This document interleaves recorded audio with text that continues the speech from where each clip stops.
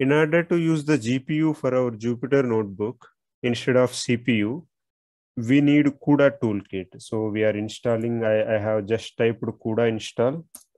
In the Google, you can observe in the first link, we have CUDA toolkit 11.4. Click on this. I'm using Windows. So I'm selecting the operating system Windows. Architecture 8664. Version 10 I am selecting.